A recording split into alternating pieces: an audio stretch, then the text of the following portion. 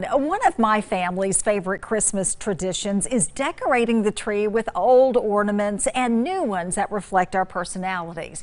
Well, a woman in South Baldwin County has found her calling by making beautiful pieces of holiday art for your light to shine through.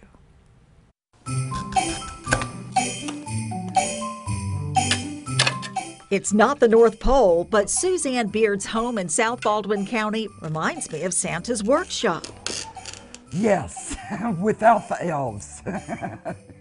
In her backyard, a trailer where she stores sheets of glass, supplies for Christmas magic she creates in her garage. I love being able to cut out different shapes. There it goes.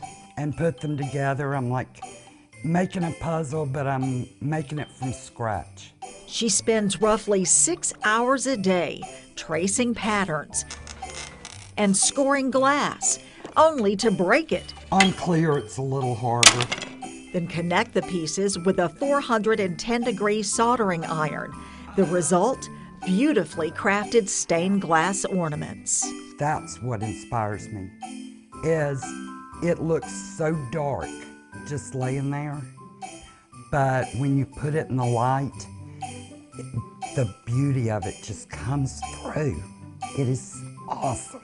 The light that shines through the glass speaks to her. It tells me what I want to make out of it. I may not even have an idea for it, but I see it and I go, that's perfect.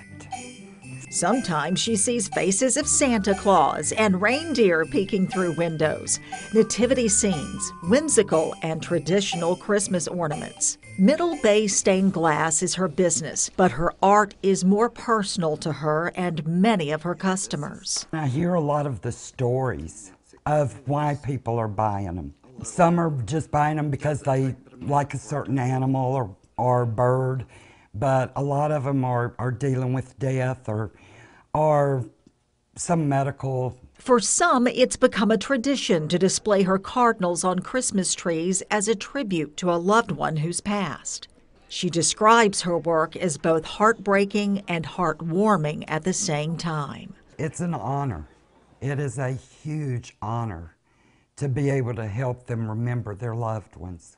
Beard tells me she thinks of the homes each piece will go to, and it's her wish, whatever meaning it holds, finding the beauty will bring peace. I'm really glad that I learned how to do this and can give back something.